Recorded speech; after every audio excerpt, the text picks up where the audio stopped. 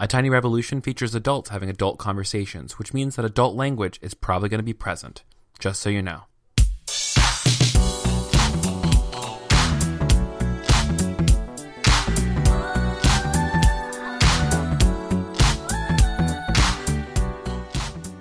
Hey there, you're listening to A Tiny Revolution, a podcast filled with conversations with ordinary people living revolutionary lives. My name is Kevin Garcia. Welcome to another episode. I can't remember which episode it is, so I think it's like 56, something like that.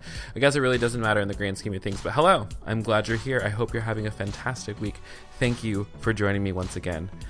Y'all, I just want to say before we get started, I want to say a big, huge thank you to the 15 new supporters we got on Patreon. Literally, like within the past 24 hours, it's been incredible to see the outpour of support. So big shout outs to y'all. I'm really thankful for you. You're incredible. You're amazing. You look like Linda Evangelista. So thank you for subscribing. Thank you for supporting this work. I'm so stoked. So be on the lookout for the newsletter, which is coming out soon. And if you want to get in on the newsletter action, if you want to get your name mentioned in a podcast, if you want to, support some queer Christian content, all you have to do is go to patreon.com/thekevingarcia to learn more about that, learn about the perks, learn about the shirts, learn about the extra podcast that I'm starting this week.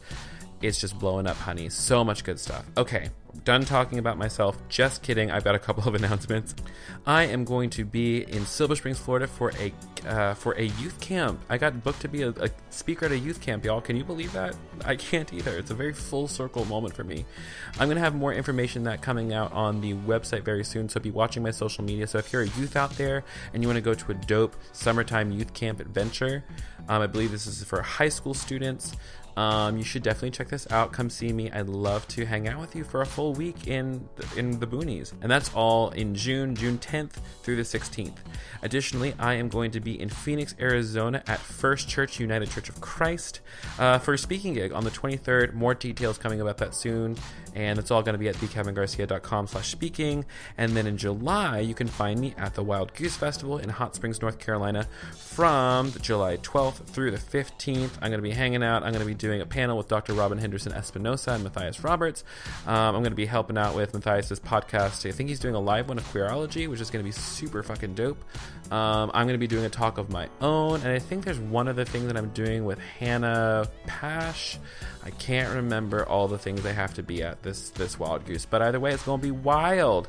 So go to wildgoosefestival.org/tickets and get registered today. And additionally, if you want a discount, I can't remember what the discount code is, but I'm going to put the discount code in the description below. So yeah, I think that's everything. I'm pretty sure that's everything. Let's go ahead and jump into the conversation today. Today I'm hanging out with my friend Jonah Ven, aka Jonah Venegas, who is one of my favorite internet humans.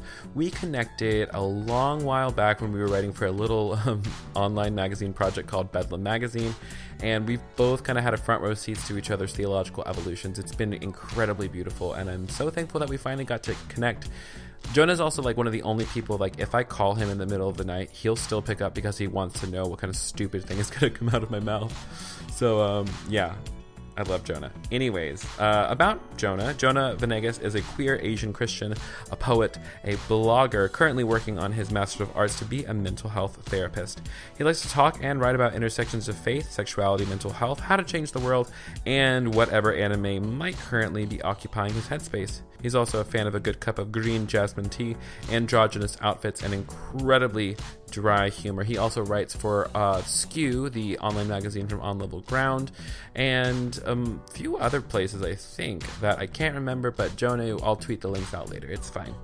In this conversation, me and Jonah talk about masculinity, we talk about anime, we talk about generally kind of being in the middle space of our gender, or at least our gender expressions in some ways. We just have kind of like a really delightful time exploring things like masculinity and anime and like being more femme in comparison to other people. Done talking. You guys sit down, grab something you like, grab a friend, grab a hold of your seat, because this is a really exciting conversation between me and my friend Jonah Venegas.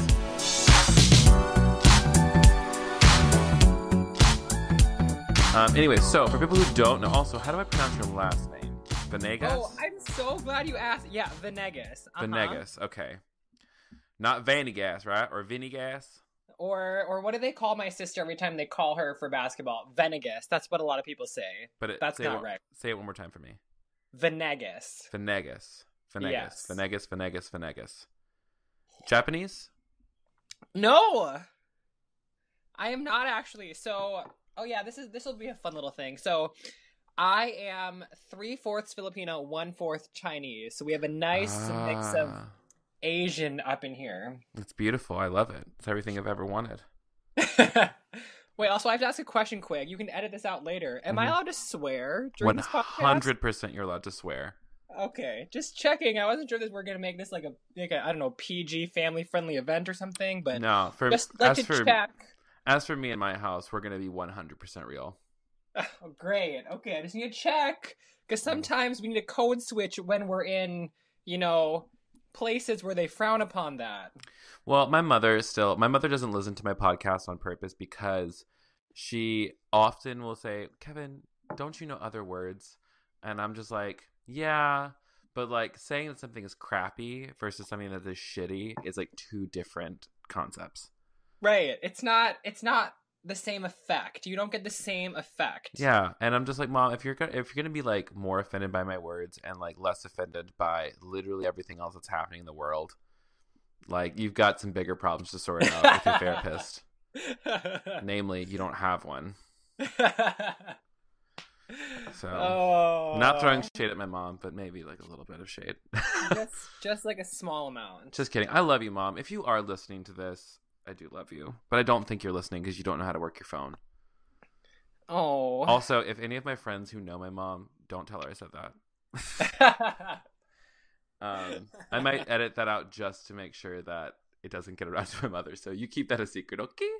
That sounds like a plan. Okay. So, Jonah Venegas.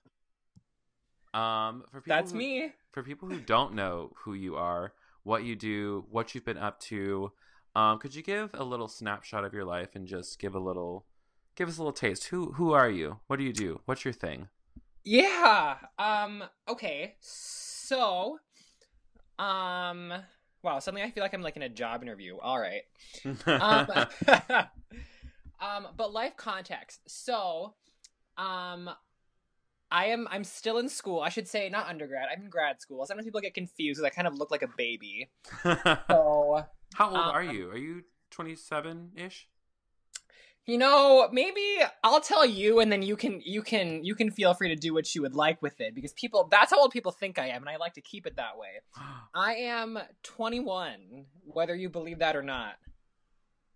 My jaw. Where did it go? Is it? What? You're 21? Yes, bitch. Un petit bébé. Wow. Okay. Work. Do your thing. That's me up in here. But so, your original. Oh, sorry, yeah. I'm like losing my shit. It's all good. So yeah, so I am in grad school. I'm doing a master's program for marriage family therapy. So I'm going to be a therapist someday. We're going to work with all the queer kids and their families, and we are going to make the world a better place, hopefully. I'm here for it. Yeah, so doing school, and then I also work at a mental health nonprofit in the meantime. Mm-hmm. I do case management for them, which is like, I don't know, I feel like I don't even really know how to describe what I do. Basically, I tell people that I'm a social worker, so, help connect families to resources, help them figure out how to navigate mental health struggles and barriers and that kind of thing. And it's great. It's really, really cool. I will kind of say I'm stealing this from Caitlin Stout, that it's my job that pays me. Yeah, I feel you on that one. Because don't wait. Well, right now we all have that, but give us 2 more years. Well, give me 3 years once I finish my master's, and then I'll be doing the thing that I want to be doing. I think. Yes. Asterisk. Yeah. I think.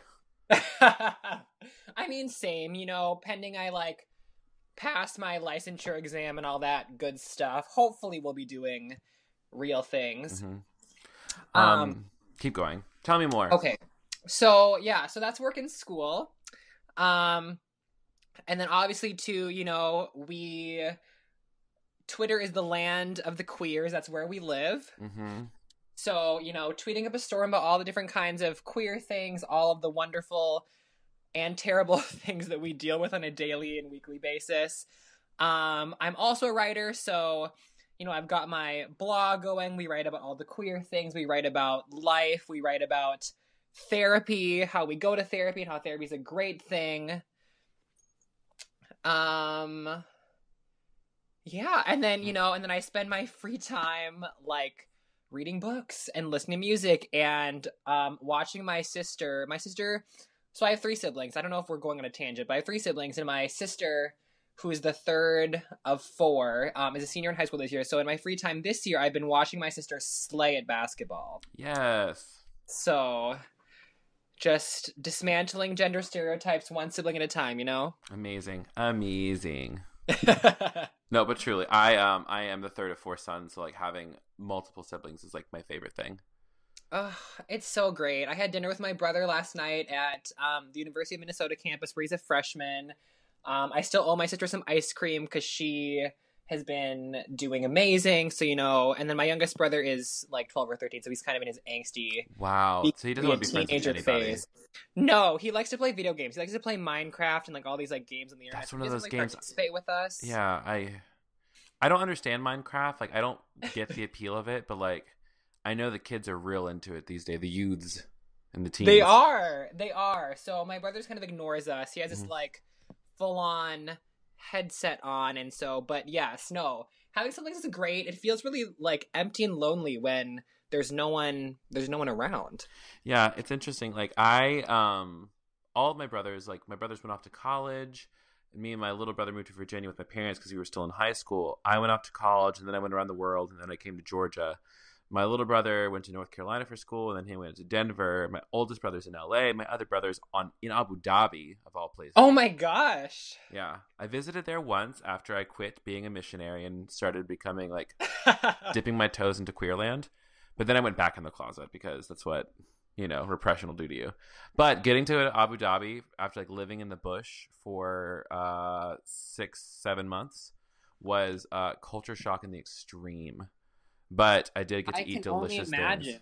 I saw delicious things, like went into the desert, like on camelback. Like it was pretty dope. Ugh, just adventuring around the world. Yeah. I'm actually like really trying to organize some sort of like large scale, let's all book this same trip through a travel agency and we'll do something fun as a group when we get there, and then otherwise do whatever you want when you get there kind of trip.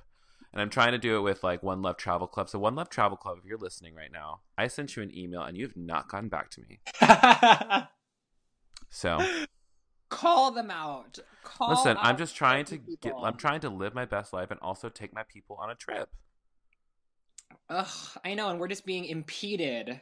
Yeah. Probably by the heterosexuals. Yeah, absolutely. And I know you guys are empowering women of color to travel around the world, which is dope, but you know what? We want to go too. I'm going to edit that out because that sounds so bad. Full disclosure, I had a little bit of weed to smoke before I got on this call because I've been crying all day, so I needed to calm down. Okay, so, you know, that's chill. Yeah, so if I sound a little spacey, that's where we're at, just a little bit. Welcome. But I'm not crying, though, anymore, so like that's like the plus side of this. Ugh, that is always a plus. Yeah. So, you and I met on the Twitterverse. The Twitterverse kind of through Bedlam magazine when we were both writing for that, and yes, we were, you know, kind of like loosely acquainted. And I think one of the first pieces I read of yours was talking about, I think, trying to live as like a side B celibate Christian, like queer Christian. Oh yes, my previous life. Yeah. So I take it your views, like, since you wrote that piece, have shifted. oh indeed. Yeah, I would say that I am definitely, you know, 100% affirming at this point. I know that when I want to say like that was probably like early 2015. Yeah. So like probably like 3 years ago. Yeah. And so I was like at the height of just my confusion of, you know, what's going on. And so obviously you have to like, so again, context, 21 now. And so like, I'm probably like 18 years old at this point, just like kind of screwing around. Came out to a lot of my friends when I was like 15, maybe even 14. I can't even remember now. Like back in high school, and we just kind of, you know, had just a lot of different things going on. Sorting through a lot of different things. And if anyone, I'm sure you guys probably know what this is, but anyone listening, I went to Bethlehem Baptist Church for a really long time because that's where my parents go. And so if you don't know what that is, the Bethlehem Baptist Church is the church where our good old dear friend John Piper used to be the head pastor. Oh! Can you say shook? Yeah, I'm over here like my jaw's on the ground, my eyebrows are in the sky. I am gone. Yes. So I went to Bethlehem Baptist Church for a couple years back in high school. And I think it was probably senior year of high school where I stopped going. And so obviously, y'all, like, we know that they teach some messed up shit about queer people, about LGBTQ people up at Bethlehem Baptist Church. Or as a lot of us like to call it, BBC. Not the good BBC, this is the bad BBC. Yeah, the BBBC. So, yes. So that first piece that I wrote from Bedlam was probably around that time when, I finally decided to leave Bethlehem, and, you know, that was an ordeal in of itself, because my parents still went there, and my siblings still went there, and my siblings are kind of getting to this point where they're not really as interested anymore, and, you know, I talked to them about, like, life and how things are going, and they're pretty chill about it. But so, yes, that was one of the first pieces that I wrote for them, or for Bedlam, and, yeah, definitely shifted a lot from then. I would say I'm definitely 100% affirming now, and I guess, you know, and I think this is kind of an unpopular opinion because I understand like where people are coming from. You know, like your little slogan is like bad theology kills, right? Right. And I love it. And you know, I think like I just think there's like so much like of a difference between people who like actually like think that they can live side B and live like unaffirming and they're okay with that, as opposed to like I know a lot of people who are side B are in it more because they just feel like, oh, this is what the Bible says. This is, you know, what I've been taught forever. And I think there is like a slight nuance there. I mean, I do know, you know, again, it's a very small number of people. But I do know a couple of people who they're okay with it. But I know that the vast majority, I would say, like, and I was there. That was where I was when I was side B in my previous life. I was too. Yeah, I know. Like the way, the piece that you wrote was like, heartfelt, articulate, and I think like really captured the essence. It was very kind of like spiritual friendship. I think in many ways of like, right. How do I craft intimate? Like, you know, I can live without sex. I can't live without intimacy. And so Yes. How do I craft intimacy and like rethink my intimate relationships with my friends and the body of Christ? Right. Yeah. Which is something that like the church has been so shitty about, you know, because we elevate heterosexuality just like to the extreme. And it's like people go to Christian colleges and they're like, in, you know, ring by spring, you get engaged by like senior year. And I mean, that's why I wanted to go to Bible college, honestly. I wanted to find my mighty Boaz. Oh my. Oh my gosh. Yeah. And so, so I think, I think that's kind of more where that piece was coming from. But just so we're clear, I'm 100% affirming now over here in this camp. So that was in a previous life. Side B people, we still love you. We want the best for you. And you are going to take your journey where it takes you, whether you eventually become affirming or whether you end up being okay with that. Yeah. And that's you're the still thing. Queer. Oh yeah. And that is what now, whether they would identify as that. Right. Depending on the side B human. Because I've met some side B humans who will say, yes, I am gay and I'm celibate.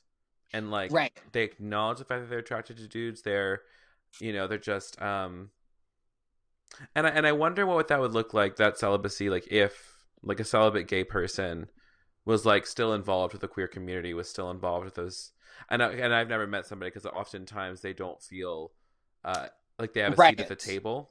So, But I think overall, like the majority of side B people who are like side B queer Christians are like simply they're wonderful people, and they also understand why why we believe the way that we do on the other side of Yes. the argument. Yep. And so I think like that mutual understanding, it just comes down to just like this is the point in which we disagree.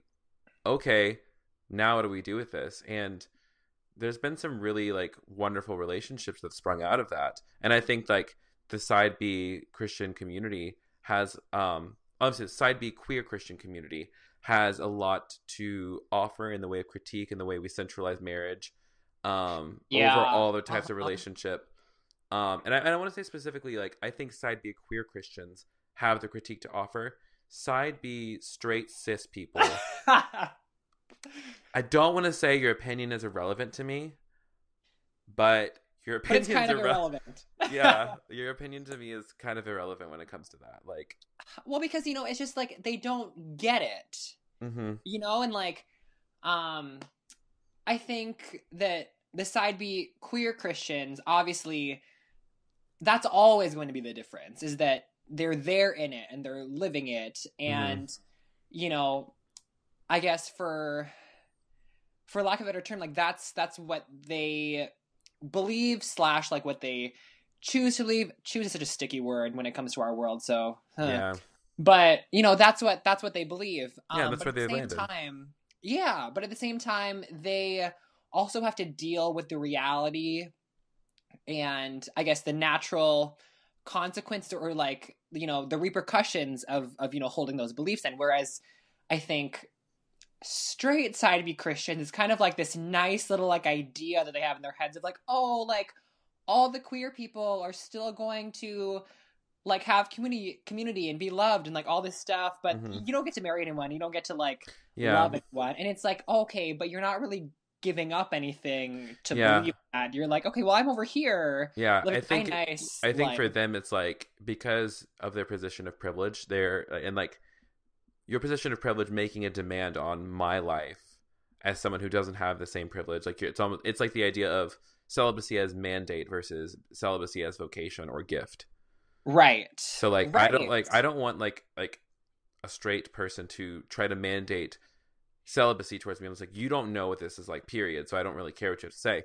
But like if it's like every single side B person I've ever met does not look at me or my relationships as like a sinful thing. They're just like, we believe different things and that is okay. Like, yeah, like because we believe that there's something more important than this particular thing, and that might be the person of Jesus. What a concept. Right. Yeah. And I think that's the really nice thing about it too, is that the vast majority of side B queer Christians, they very much take it upon themselves and, to kind of say like, this is where I'm at, but I'm not going to judge you. I'm not going to think anything less of you because you think something differently, because they realize that everyone kind of is taking their own path to where they end up on that, whether they're affirming or whether they're side B, and they just recognize that like everyone is figuring out for themselves and kind of trying to figure out, where am I going with this? And they get it because they've gone through that same, sorting process. And, for them, they've just found themselves somewhere else. And I think, and I think that's really respectable because, we're all here. We're all kind of dealing with the same thing. And that is kind of just is the reality, is that we've come to different places eventually. And, sometimes, like you were just like, we were just saying, like you and I, like we were at a side B point once, for a period of time, and and now we're here and we're affirming. And that is not to say that every single side B queer Christian is gonna take that same journey route, but but we all get it. We all get that it's such like a process of trying to figure out where we land on that spectrum. Gosh, what a time. A lot has happened since 3 years. It's only been 3 years. Holy fuck. I know. I was trying to think about this as I was like mentally preparing myself for this today. And I swore that it had to have been like 5 years or something, but I was like, no way. Like 5 years ago, Yeah, that was like far before that. So yeah, but 5 years ago, I graduated from college, so I wasn't even in like any sort of like pseudo progressive circle, even a little bit. Right. Yeah, but yeah, only 3 years, and like, yeah, life has turned itself inside out and upside down in every which way. Yeah, upside down and inside out. We're gonna show all you people what it's all about. Yes. Rap music. Okay, so we also, before like shifting gears ever so slightly, something that I don't always share with people on the internet or just in general is the fact that I enjoy watching Japanese anime shows. Oh, if you can't like hear right now, I'm like I don't even know how to describe this.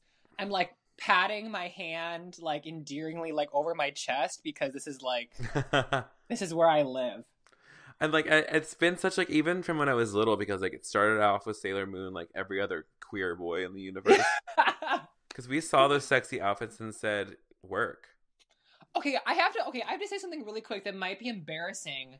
Obviously, like, I know what Sailor Moon is. I know like all the different sailors, but I actually have never really like sat down to watch a full episode or like watch the whole thing through. And I think that will surprise people who are, jamming with us right now. Yeah. Well, like the original season that I watched was like maybe like late 90s. It was on Toonami on Cartoon Network. Oh, so girl. Yeah, it was so good. It's like Dragon Ball Z was an early one. Cowboy Bebop. Oh, there was this one, I can't remember what it's called now. It's the one where like it's a futuristic world. Outlaw Star. It's Outlaw Star. Ah. Gosh, that was a good one. Still is a good one. And I think, okay, here's my thing, and that's funny because they actually are making a sequel series like now, like literally, I want to say 20 years after. But so I feel like I didn't watch Sailor Moon because when I was little, when like in the late 90s, like I was watching the original Japanese is called Cardcaptor Sakura, otherwise in the English dub was Card Captors. And I feel like that kind of gave me my like Sailor Moon kind of like fix, and I think that's why I like didn't really get into it, because like, oh, like I have this instead. Well, I guess you just weren't gay enough, so. At the time it might have been true. Yeah, it wasn't true for all of us. We were. It was bad times, bad outfits, bad hair, bad eyebrows, the full works, the full 9 yards. And fun fact about me, like, so I got a hold of a photo album from when I was a kid, and like I'm looking at some of these pictures of like little elementary school Kevin before like he had hormones running through his body. Big old queen. Like even from the youngest age, like I was like winking and like sashaying and putting on... I will say I remember like points at which like I'm like 4 years old and trying like working it. I will say I remember it. Weird. Anyways, so within that, the reason I don't talk about the fact that I enjoy anime, because like here's the thing, just like I get that it's like these crazy fantastical storylines. I get that the animation style is very particular, and I get that like the dialogue is blown out of proportion, and it's like, why are they over explaining things? I'm just like, that's just kind of like the style. Like it's almost kind of like, in my opinion, it's a little bit like opera, where like it's like it's the recitative. Like they have to like give you all the details so you can understand the nuance of what is happening in each character's mind, because there's kind of like a little bit of lack of expression in the face because of the animation style. Right.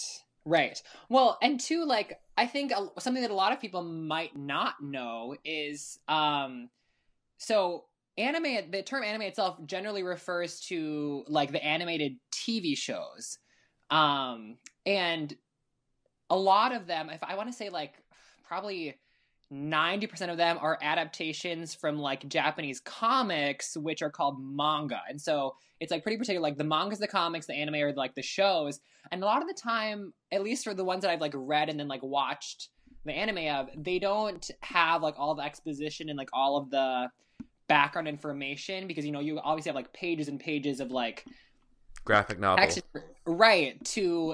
to explain this all. And so I think that even is like part of like why there's like all these like really long like dialogue scenes. People are like cutting in to like explain stuff, because it's not like you have like pages and pages and like minutes and minutes to explain like every little detail that's going on, you know?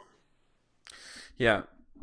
And then the piece, though, the reason I don't talk about it is because not only was it kind of considered like the nerdy thing, but also like I guess when I was younger, it became clear to me that like it was quote unquote kind of an effeminate thing, or like a nerdy thing, or a gay thing to do, quote unquote. And so yeah. so like that was like the reason like I'll watch it on Netflix, but I only want to watch it by myself because I feel weird about watching with other people, because I don't know if they're genuinely going to enjoy it as much as I do, and I feel a little judged by that, you know? Right. No, I totally get that. Because I know that, you know, when I was growing up, obviously like I grew up you know, late 90s and everything, and you know, I'd get home from school, and you know, my little brother, my little sister would be home, and like Pokemon would be on, Cardcaptor Soccer would be on, you know, all that kind of stuff would be on like TV. But then I'd go to school, and you know, Minnesota, like very like Scandinavian state, everyone's like white, everyone's like, you know, blonde hair, blue eyes, like they don't know, or you know, maybe they've heard of it, but they don't like watch it because it's just so different. And so I definitely get that. For like a lot of my life, I would either watch it like with my brother and sister, or like by myself. Why couldn't they? Although my little brother did like Dragon Ball Z, though. Like, we really wanted to know what was going to happen between the fight between Frieza. Like, Yes! Freaking Frieza and Goku. Like, first of all, Frieza was a badass.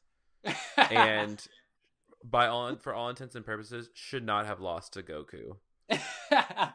Like, they're clearly superior and clearly more powerful. Like, how did Goku end up doing that? It's because, you know, story arc or whatever, but but yeah, I think that's like the most infamous. That might be one of the most infamous ones, where they just spend like literally like episodes upon episodes with actually like nothing happening, which is like slow pans across them, like staring each other down, and you're just sitting there like, fight, come on, somebody do something, anybody do anything. Yeah. Yeah, so Dragon Ball Z, you dropped the ball for that on me. I know. No pun intended. Get it? That was horrible. That was literally the worst. Well, you know, we can move past it, I think. Thank you so much for your grace for my dad jokes. You're welcome. So, like, within that, you know, it being considered, like, the girly thing to do, and I think even now that, like, we're somewhat, you know, fully actualized queer dudes, roaming the streets, in various queer communities, there's still, like, I mean, there's just kind of a stigma around like effeminacy and like expressing like a femme attitude, style, even having an effeminate voice. There's still like the portrayal of like the Adonis being like the perfect male body. Yes. And it's just gross, and it's weird, and like I find myself like editing myself in certain spaces because, you know, for me, like I use he and they pronouns now. Yeah. And you know, you don't walk into a gay club and feel like you can say, "Oh, yeah, hi," like, you know, you can call me these pronouns if you want to, whatever's good. No one wants to talk about that, and it just feels like me being a little more of a femme person and liking the things that I like, it just isn't welcome sometimes. Right. Yeah, no, and I totally get that too, which I think is so funny because, you know, I think so much of the, you know, predominant queer culture, I suppose, like leans on more of that, you know, like presentation of yourself, you know, like, you know, if we're talking about like Drag Race or just like different like slang, you know, within like the queer community, like I think so much of it like comes from that. But then at the same time, we have this weird thing where, well, I should say maybe especially more for like gay dudes, it's like, oh yeah, but we don't actually like want to embody that at all. Like you can stay over there, and it's like, it's like we want to consume you. We want to like, we want you to be around. You want us to entertain us. Like entertain us, be our clown, be our fool, But at the end of the day, you're not like on the same level. Right, but at the end of the day, I'm gonna go date like the super mask guy over there, and I'm Mm-hmm. like, all right, cool. Mm. It's so tough. Like in what like ways have you like seen it play out like within your own, whether it's like your dating life or just your social circles? Yeah. Well, I think it's funny because and I think too, like, I'm not sure if this is, and I don't think this is the case for most people, but for my entire life, like, I've predominantly been friends with girls and women, you know, like, just Mm-hmm. from, like, literally since I went to kindergarten until now. Um, like, my friends have always been, like, girls and women. And I want to say that, like, that's probably 95% of my friends, like close friends, best friends, are women today. And so I guess in my circles, I don't necessarily get the social pushback of it, just because like that's those are my friend groups and everything like that. Um, I will say that in terms of like dating and stuff, you know, obviously we have all had our like dark days when we're on like Tinder or Surge or, you know, whatever What is random. Surge? I've never heard of this. Really that one. I don't know why I'd heard of that one. It's like, it's literally like a Tinder, but just for gay guys. Oh, that's annoying. Just get on Tinder. It's the same thing. I know, exactly. Well, someone like told me about it once, and they're like, you should just try it. And I was like, what was I? Oh, I was studying abroad in Spain at the time. And so obviously I'm just over here being like, okay, like whatever. But yeah, no, it's like exactly the same Hmm. as Tinder, but it's only for gay guys. And I'm like, oh, okay, cool, whatever. Yeah, but so obviously you have like all those things, and I think too, like there is like such a hyper masculine focus, Mm-hmm. especially in the US, I would say. Like, I mean, you know, we just talked about it. It's like the stereotypes of like the gay guys, like always going to the gym, like always working out, because you're like, no one's gonna like you if you don't look a certain way, you know, and Mm-hmm. that kind of thing. Um, and so I mean, I guess like that's primarily where I've run into that, is just like, okay, like people are rude, unlike unlike dating apps, which I think is just kind of like, I guess, partially comes with the territory of like how we're in such like a consumerist culture that that's kind of how people Mm-hmm. view dating apps at this point in life. And relationship as like consumables and as Right. commodities. Yeah.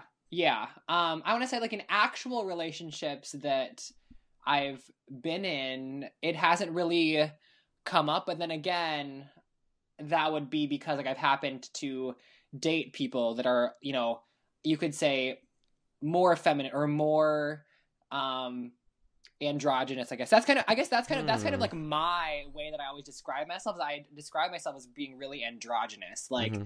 both in just like the way that like I kind of carry myself and hold myself, and in the way that I dress. Like, you know, some days we'll be out here in like, you know, in like skinny jeans and like some nice boots and like a long sweater and a scarf, and we're looking very like kind of more feminine that day. But then other days, you know, we're out here wearing you know, like a button down shirt and like a bomber jacket, and it's like it's more, so I always kind of describe myself as more androgynous Mm-hmm. anyway. That's kind of like what I've kind of, that's the word that I've gone to for that. And I think for, you know, for whatever reason or another, all the people that I've dated have also kind of been fallen more within Hmm. that same space as well. That's so interesting to me. I like Right? I've often been asked if I've had a type out of all the people that like I've been on dates with. It's always like it's pretty all over the map. Like, you know, like whether it's like everyone from like who are like very stylish people, very um people who work out, people who are yogis, people who have like a beard and a man bun, people who are like super clean cut and like vanilla white. And the one time I did go on a date with a vanilla white guy, I told myself never again, because during the date, I said something about feminism, and he said, uh, Oh, "Do you remember this one?" I remember this like tweet thread about this. Yeah, this is because we're Twitter friends. Yeah, because like I said something about feminism, and he said, "I don't get why feminism is a thing," and I thought he was joking, so I like didn't say anything about it, or like didn't really interrogate it much. And then in a text message conversation we were having, something came up about like Black History Month, and he said, "I don't understand why we don't have White History Month," and he was serious, and I was just like, "No, never again." Like I cannot. No, this is not the like, content we want. I also feel like among like, just like not even like your most like woke white person, but just like in general, like as a social thing, you don't ask that question. Right. Like, hide your racism a little bit better, please. Right. Yeah, no, totally. And actually, like, one of the guys that I had like a thing with, I actually distinctly remember myself texting one of my really, really good friends. So and she'll know who she is when she listens to this podcast. I texted her. I was like, I just have to remind myself that this guy is white and not super woke. Mm-hmm. Yeah, that's and a she thing. like texted me back, and she sends that to me like all the time now in reference to like, I don't know, just like everything. Like I have to remind myself that he's white and not super woke, and I'm like, oh, like. No, like I think I'm probably gonna do that for like the rest of everybody around me. I'm just like, I just have to remember that they're white and not super woke. So, and I need to, I gotta love them where they're at. You know what I'm saying? Yeah. Well, and I think that text came about because, and it's funny that like we're talking about anime anyway, is that we had gone out to get ramen for dinner.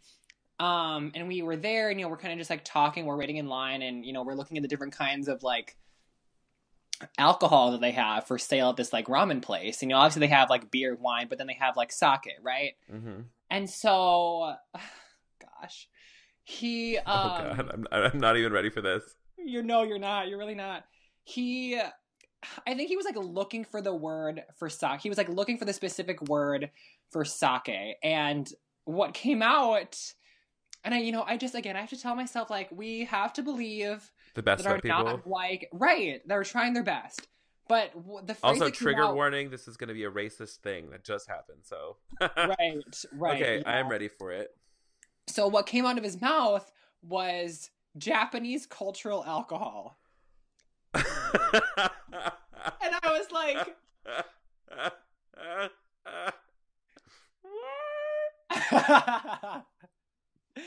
And I was like, Japanese cultural wine? Japanese cultural alcohol. And I was like, Japanese cultural alcohol. He didn't even say wine. No, Japanese cultural alcohol. Oh my God, that's like, so funny. Like, I was like, you mean sake? And he's like, oh yeah, that. I'm like, okay. You just have to remind yourself. You just have to remind yourself. Was it mentally put a little sticky there and be like, we're gonna move on from this. Oh wow, that is so much. So yeah. Whoop, there it is. Well, at least it was sake and not like asking about White History Month. I feel like. Right. Yeah. I mean, there is like different levels of sins. Truly. I want to jump back to talking about anime for a second. What has been one of your favorite new shows or shows that you've watched recently that you really enjoyed?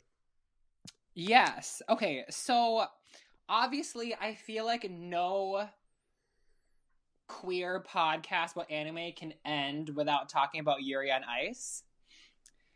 Have you seen Yuri on Ice? Have you heard of the anime Yuri on Ice? No, that's why I didn't say anything. Oh, Kevin. Okay, everyone listening, let me give you a quick rundown. If you have not seen Yuri on Ice, I highly recommend you see it as soon as possible. This is like literally I'll have like a prepared like Yuri on Ice like spiel. You're an evangelist. Absolutely. I'm going to add it to my Twitter bio. So this anime, it's not actually super new. I think it came out in winter of 2015 or 16. So I mean, it's really, really not super new. And it had a super short run. It's actually an original anime, so it wasn't adapted from a comic from a manga at all. It's just 12 episodes, 12 20-minute episodes, and basically the premise is this Japanese figure skater whose name is Yuri, basically kind of like bombs his way out of like the Grand Prix final. This is actually really timely because we're talking about the Winter Olympics and everything, but we're in the Winter Olympics and everything. And so this is kind of like one of the last competitions that, if you do well, they total your scores from all the different like figure skating competitions, and you maybe qualify for the Olympics. But so he just kind of, eats it in his last competition, and he like finishes last. And so he goes home and he's like, I don't even know like if I'm going to be able to ice skate still. But so basically the premise then is that within the first episode, he ends up forming this like working relationship with this Russian figure skater Victor, who won the Grand Prix final that he just completely did not do well at. And so basically within the first episode, Victor comes to Japan from Russia and tells Yuri that he's going to be his coach, and it kind of like follows this like amazing queer love story between Yuri and Victor over the course of this anime.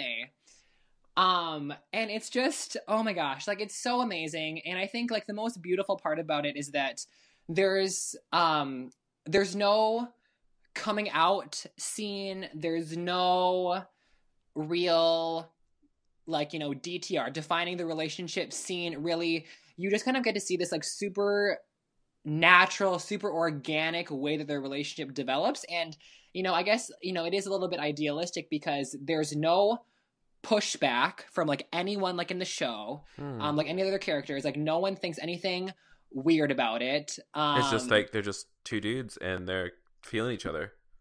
And it's just, oh my god, it's so good. And I only discovered this show in like October, like by chance, like this past October, like by chance. So October 2017, it's February 2018 right now. And I've already watched the whole thing through like 4 times. Wow. And like cried. And it's just really beautiful. And I think it's like one of those things too, where like the show is not like sexualized really like in any way. Like, it's just, and at the same time, it still feels very mature because they're older. Yuri's 23. I think Victor's 27, I want to say. But it's just very normal. And it makes like their queer romance like very normal. Like there's nothing weird about it. It's not super sexualized. And it's just like really like this pure, I know like that, I don't even really like that word, but like just this such like beautiful development of their relationship. So obviously, no conversation for me anyway about anime and queerness can go on without mentioning Yuri on Ice, because it's amazing. And I'm putting that on my list immediately, and I'm probably going to go watch the whole thing tonight. Yes, you should. I seriously, like, I say that it's like in like my top 5 like life-changing like events. Oh, that's wonderful. And I think there's also like all of those anime movies like Howl's Moving Castle and Spirited Away. Yes. For me, like when I'm watching those things, like not only is it like I think really cool and delightful storylines, but just like the thought that goes into like how to create like these kinds of images and environments is like mind-blowing to me. Like, and you just get kind of like wrapped up in the whole thing. Right. Yeah. No. And Miyazaki, who does like all those like Studio Ghibli movies, like so good, is amazing. And like all of them too, like incorporate like metaphorical themes of like social critique and like all these different things. Yeah. You don't necessarily like see at the first time you watch the movie, but like if you like go and read about it, or you read about interviews with him or anything like that, it like just loops in all of this like really, critical dialogue about like things that are going on in the world and things that are going on like in Japan or whatever, and they're just beautifully done and like masterfully like created and directed like in everything. So Miyazaki films are tops. Yes, they're so good. Go to those Fathom events you always see before the movie. You want to. Have Have you watched any of like Netflix has been doing a lot of like independent anime shows. Have you noticed? I have seen it. Like whether it's like doing like independent ones or like kind of getting like the distribution rights for like other ones that already exist. I have seen that. I have not watched a ton of the new ones recently, but I've seen them and I've like clicked on them and like added them to my list. So Netflix has been doing like so many cool things. And then do you know about / use Crunchyroll? No, I know about it, but I haven't used it yet. It's like one of those things where just like, ugh, I'm already paying for this service, and this service. It's mostly like I'm a cheapskate and I don't want to front the money for it. Right. No, totally. I know the thing is too that like I don't pay for Crunchyroll. Wow. The humble brag. No, like no, not even like I have like I know like I don't have like a membership for it or anything. Because a lot of the stuff on there is like you can still use it for free, and there's just like the ads that come with it. Yeah, no. So like, and so that's what I tell people all the time is like, you don't have to have a membership to use Crunchyroll. Like I feel like a lot of things on there make it seem like you do, but like Yuri on Ice is on there for free, without having to have a membership. I think the membership is mostly for like really hardcore people who want to like see the new episodes like as soon as they come out in Japan, because they have people obviously like working on it, doing subs and all that kind of stuff. But no, you can totally use it for free too. You just have to kind of put up with some ads like in the middle of like episodes and stuff like that. I mean, that's fine by me. Same thing we do with freaking Hulu. Ugh, Hulu has let me down, to be honest.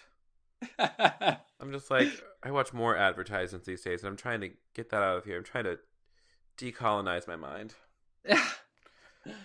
Aren't we all?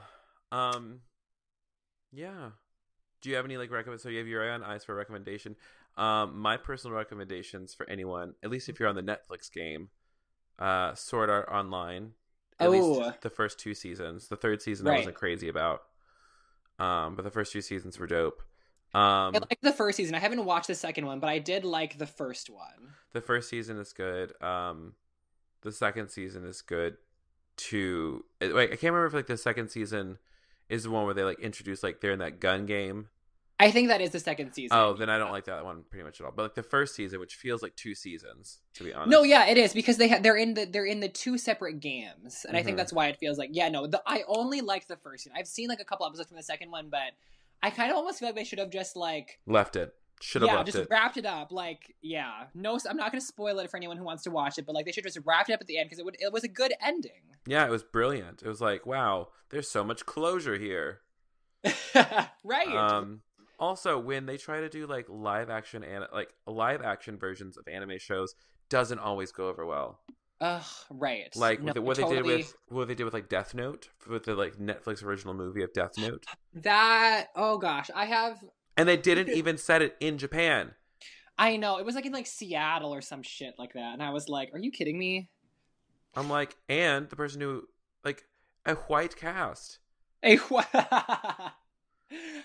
know. I think there are actually a couple Japanese like live action adaptations of it, and I think there's like even like a Japanese musical of Death Note. What?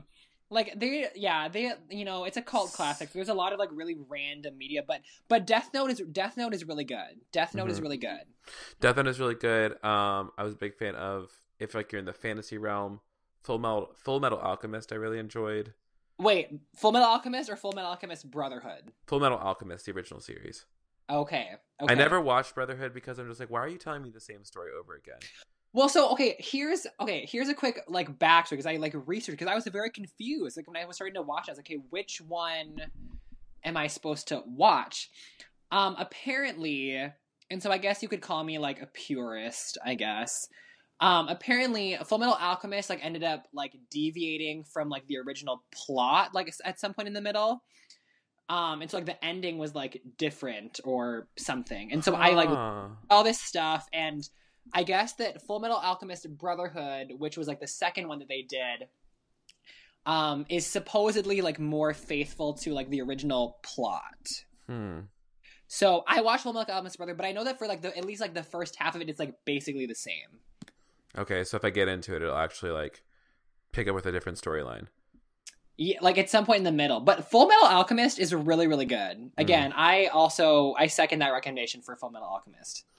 Um, and then what was the other one that oh, the third one I would recommend, and this is also like another like fantasy, super kind of violent at This is what certain. I'm here for. Yes, is the Fate series. So like Fate Zero, Yes. Fate Stay Night, and then Fate Apocrypha, which I'm in the middle of right now.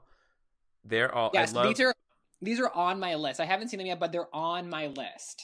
What I really love is the storyline continues through each season. There's like an undercurrent of a storyline. You kind of see how Oh, different I things love develop. that. The characters are always changing because like of the universe they created. Like they So are. this is like the anime version of like American Horror Story. Yeah, I guess so in some ways. Not quite creepy like American Horror Which is Story. good because I can't really handle like super scary. So that's okay with Yeah, me. I will say it's not really scary at all. I will say like the characters are so interesting, because like they're all like mythical or heroic spirits of the past that show Oh, up in the present. So like everyone from okay. like William Shakespeare to Joan of Arc to like Merlin to Jack the Yes. Oh, Ripper. I definitely need to watch this then. So they all show up and they're all fighting each other for like this mystical holy grail, and then it's all like then you have like larger talks like the under like of course there's like some sort of like political thing in there. There's a lot of talks on like power, the power and politics and how to and classism, and a lot of around the ethics and morality too. Yes. No, yeah, I'm always so surprised by like how deep like anime gets with like so many of the different shows, like and all the different things that are out there, and how all of it's not just like this superficial kind of like entertainment. Like it is that, but so many of them also like get into these like underlying like really complex themes I don't think that you see a lot of in American media, at least in my Mm, opinion. agreed. It's because there's like American media doesn't want to handle those sort of things. They don't want to think too deeply. Like they want, no shade to Will and Grace, but like Will and Grace is such a fluffy show. Right. There's absolutely no Right. depth. It's a sitcom through and through. A very self-aware sitcom that has been doing a lot better with like racial representation, but like it's like made for white folks. Yeah.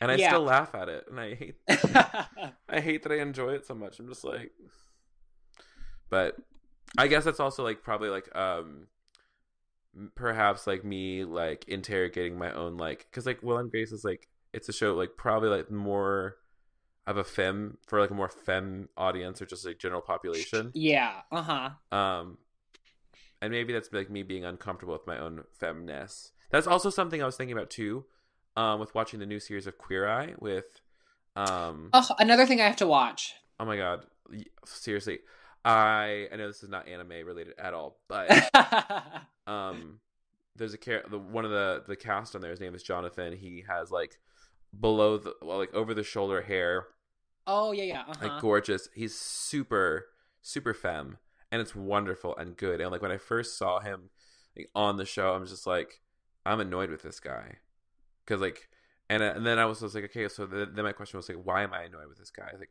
he's kind of like loud and really Right. uh obnoxious is the word I use, and I was like, no, like what you're picking up on is the fact that you're also that way, Kevin, most of the Right. time, and Right. Yes. you are offended by his freedom. And I was like, wow.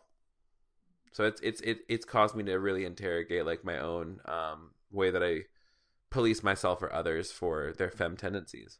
Oh, no, and I totally, yeah, oh my gosh. I totally feel that. Like it's and I think and I think it just like comes down to like so many things, which I think is probably the next place we're moving towards, but just like how like gender norms and like stereotypes and stuff like that are just so pervasive like here. Mm-hmm. um but so, well, I'll back up quick because I like my anime recommendations real quick. Please hit me with um those first. so okay, so I guess to like my like normal go-tos for anime are typically either, yeah, like more of like the fantasy side because that's kind of that's just a lot of anime in general, Mm-hmm. or we get to kind of like the slice of life like sports ones kind of, which is weird. That I say it's weird that like I feel like I don't wouldn't normally like those if I think about myself, but you know, here we are. Here we and are. So Yuri and Ice, yes, here Because we you're are. super mask. That's what you are. I'm hella mask. Like you will, like everyone who's listening, you will not find a more mask gay than I. Yeah. me sitting in my room right now, like in my skinny jeans, am I wearing my kimono sweater or whatever? That's like a periwinkle color. Very mask up in here. But yeah, so like Yuri and Ice kind of like comes more into that like slice of life, drama, sports, anime kind of deal where, you know, it's obvious it's more about like the relationships and more about the drama that's going on between the people more than like, you know, someone's going to destroy the world. And so another one that's really, really good that I didn't think I was going to like, I started it on like a recommendation, and I was actually kind of like bored, like annoyed with it for like an episode or two, but then, you know, you get sucked in. And this one is called, it's literally just called Free. It's like free and then like it's stylized with like an exclamation point. And so the first season is like stylized like Free Iwatobi Swim Club, and then the second season is Free Eternal Summer. And this basically follows a group of guys. So sorry, it's not going to pass the Bechdel test, but you know, follows this group of guys who form a swimming club in their high school because they all met and were friends through swimming as kids. And at first glance, I thought it was going to be really, really annoying because, like, I don't know, like, I was just like, this doesn't really seem super interesting to me.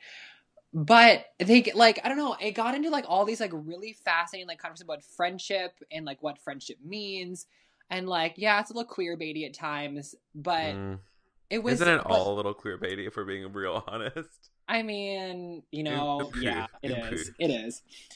So, you know, it is a little queer-baity at times, but it actually, like, has some, like, really good conversations and dialogues, and even just, like, a demonstration of male friendship, which I think we'll probably get to, like, later, but it's, I don't know, it was actually, like, really refreshing by the time I got to the end of, like, the second season of just how, I don't know, and it might just be, like, a cultural difference, it might be, like, so many different things, but I found they're just very open and expressive, and, like, they're actually, like, friends, and they're not weird about it, so...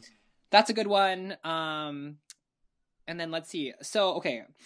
So let me give you like, I'll give you like a current, like top 5-ish. Hit me. So obviously some of these are really trendy, so, you know, but whatever. So obviously, I am eagerly awaiting this third season of Attack on Titan. Attack on Titan is great. Yes. I mean, it's great. Attack on Titan is wonderful, and it goes in places where you would not think it would go. It's true madness. It's amazing. Like, yeah, you're constantly sitting there being like, what the hell is going on? What the hell is going to happen next? Because they keep throwing you for loops constantly. It's honestly, it's the Game of Thrones of anime. It actually is, because I looked ahead and like looked at some of the mangas. It is the Game of Thrones of anime. So Attack on Titan, super, super, super good. They have strong female characters, which is such a plus. Love that. Mikasa and Annie. Oh my gosh, I can't get over them. So Attack on Titan is really, really good. Tokyo Ghoul, if you haven't heard of it, is really, really good. It's not overtly trying to do this, but when I watched it, I got a lot of like marginalized people, minority groups, like LGBTQ, like metaphors and like undercurrent themes from it. And I think like if you watch it, you'll get something, because there's all these like things about like, oh, like we didn't ask to be this way, like we were just born this way, like, you know, all that kind of stuff. And so Tokyo Ghoul is really good. Also lots of action, really, really fun. Let's see. Code Geass. Code Geass is another like kind of like obscure one. So it's literally like the word code and then Geass, and it's like spelled Geass. This is like kind of like an obscure one that like that's on like some like people's like lists of like top animes, but then some of the people have also like never heard of it. This one is also has like a Game of Thrones type vibe, because it basically follows like this. It's set in an alternate universe, like where basically like there's like 3 countries in charge of the world, like all this like political stuff goes on. There are mechas, so just an anime staple. There are some superpowers in it a little bit, so just a lot of like, I mean, what more you could ask for? Political drama, superpowers, not mechas, too much more. Like we have everything. Code Geass is really, really good. It's an older one. I think it was probably like 2005 to 2007 or so, but it's really, really good and has like a lot of like political and social commentary in it as well. And again, lots of action. Which I'm I think that's I think that's a 3. And then Seraph of the End is really good. This one's on Hulu. Seraph of the End, like a seraph as in like an angel. Yes. Ooh. Proud of you for that. Here I am. This one is also like a little bit more obscure that I just found. I also feel like we should be getting like sponsorships from like Crunchyroll and Netflix and Hulu for like driving traffic to them, plugging like, all their shows.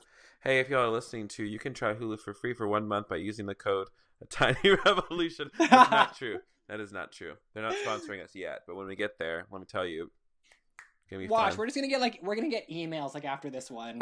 Just like, in Jesus' name, I receive it. I will gladly. People are just like, we're trying to keep this like advertisement free. I'm just like, I'm trying to keep this. Whoever's gonna pay me. Right, I'm trying to keep it afloat. I'm trying to survive, pay my rent, and and like, shit down there. Absolutely. But yeah, Seraph of the End on Hulu. This one is also really, really good.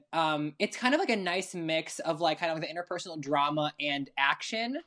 And I will say that this is one of the animes that it's not like there's not an overtly queer relationship in it, and so a lot of people will call it super queer baity in some respects. But I'm just out here. I'm one of the shippers saying, "All right, people, there's no way. There's no way that they're not gay for each other. Okay, like." So, you guys can watch it. I won't spoil it. You can get to that part. And again, I literally like took a video on I watched this one section, like towards the end of like the like most cringy that's been released. And I rewound it like 3 minutes and like literally took a video on my phone because I had to like send this to, like all my like friends that know that I watch anime. And I'm like, tell me they're not in love. Okay. Tell me they're not in love. Couldn't do it. They couldn't do it. These two guys. So anyways, Seraph of the End is also really, really good. Good mix of like drama and action. And then my last one that I'm going to say, just because I watched it super recently, and was blown away because I'd never heard of it before. Here's another Amazon, if you're out there and if you're listening, hit us up. This one's on Amazon Prime. And it's called Cabaneri of the Iron Fortress. That is an anime name if I've ever heard one. Right, isn't it? Yeah, I know. I was like, this could not get more like anime to me. So this one is like, it's kind of like steampunk. It's kind of like The Walking Dead meets like anime steampunk. That's like kind of where we're at for Cabaneri of the Iron Fortress. It's like magic, science, zombies. Yeah. Yep. Magic, science, and it's really, really good. I'm gonna give you one bonus one, and then we can move on because I could talk about this for days. A bonus. Everyone. Follow me on Twitter. Subscribe to the blog, and you can email me. You can DM me all your anime questions. I will answer all of them. But here's your bonus one. This one is also like super. I don't think there's like not an English name for like this one, so I kind of like that.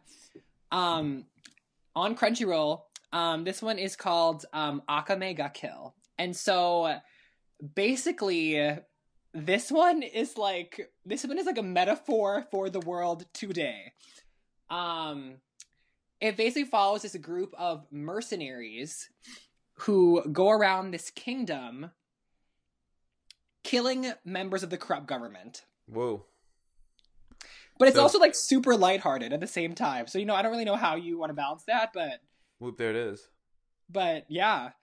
So it's really great. They have like cool magical artifacts and superpowers and stuff like that too. And it's all about dismantling the patriarchy and the empire. So literally the most appropriate anime for our time. Yes. No, like literally like the goal is that they're trying to like kill this super corrupt king who like hoards all the wealth and continually like sends people out to like get taxes from like the village people and like whatnot. And so this group of mercenaries with like super powered magical like weapons goes around taking them out. To take them out and reclaim the empire. So, you know, very appropriate for our times. Yeah. I also want to say that I don't want to speak for you. I'm not for the myth of redemptive violence, but I am here for some really dope action-packed anime shows. Right. No, exactly. Yes. No, anyway, everyone listening, please don't, you know, while they're still available, please don't go pick up some like AR-15s and start shooting up like anywhere. That's not what we want. That's really not what we want. We're just looking more for like an escape. Anime social commentary through like hyperbole. That's kind of what we're going for. Through hyperbole. Right, yes, there we go. Hyperbole, exaggeration, not realistic, not to be carried in real life. Mm-hmm. This has been your anime disclaimer from Jonah and Kevin. Here we go. Do not try this at home. No. You can try watching anime, but don't try anything else.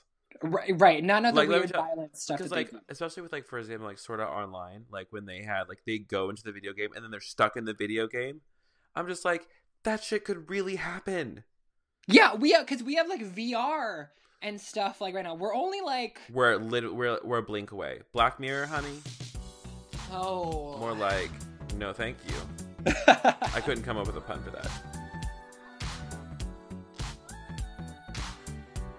That was a conversation with my friend Jonah Venegas. You can connect with Jonah over on his website, which is jonah-ven.com, which is jonah-ven.com, and across social media at Jonah_Ven on Twitter and Jonah.Ven on Instagram. Jonah, thanks for sitting down. I really loved this conversation. You are my precious angel baby, and I'll talk to you soon, okay? Mwah, bye! So let me give you the same analogy I gave you last week in case you missed it, because I think it's brilliant and full story, like true story. I'm stealing this from NPR. So say you go out for drinks with a friend, you all order a couple rounds. At the end of the night, you get the bill, and the waiter just says, "Oh, just pay whatever you think it's worth." And you would look at the waiter and say, "That's not how it works. Like, you know, we need to pay you what these drinks are worth." So yeah, that's not how the real world works. That's not how bars or restaurants or grocery stores work. But that is how it works as an independent content creator like myself. I make all this stuff technically for free. I don't charge anybody for listening or watching the videos or accessing the blogs or any of the other resources I have. So I rely on support from listeners like you to help make this a more sustainable project for me, a more sustainable practice. I'm super committed to creating content that speaks good about LGBTQ identities, about the progressive Christian experience. So really, all I'm asking is for you to commit to this work as well. So if this work is important to you, if you think that this podcast, the videos I'm making, the blogs I'm putting out there have been helpful for you, if you've been like reading or watching or listening for a while, I would highly encourage you, become a supporting partner. Become a supporting partner so that I can actually pay my bills and not have to work on other things, or, you know, not have to like spend my time not pouring into the community that I love so much. So yeah, become a sustaining partner today. There are perks to it. You can go to patreon.com/thekevingarcia to learn more about that. Thank you so much for your partnership. I love you. You're amazing. And thank you to everyone who jumped on last month. I'm so excited to have you along for the journey. Once again, you can check on all my speaking schedules at thekevingarcia.com/speaking, and be on the lookout for a new ebook, which, God willing and the creek don't rise, is going to be out by the end of the week. It's called 2 Years, 3 Lifetimes. Subtitle, Essays and Thoughts from a Queer Christian. I'm so excited about releasing that. Anyways, I am done. I'm done talking. I think you're beautiful and lovely and wonderful. Go see your therapist, drink some water, drink something fizzy if that's good for you, like some LaCroix. I know some of you think it's nasty, but you're wrong. Okay. Comment below. Do you think LaCroix is nasty? I want to know. All right. All right, this has been another episode of A Tiny Revolution. My name is Kevin Garcia. I'll talk to you very soon. Mwah. Bye.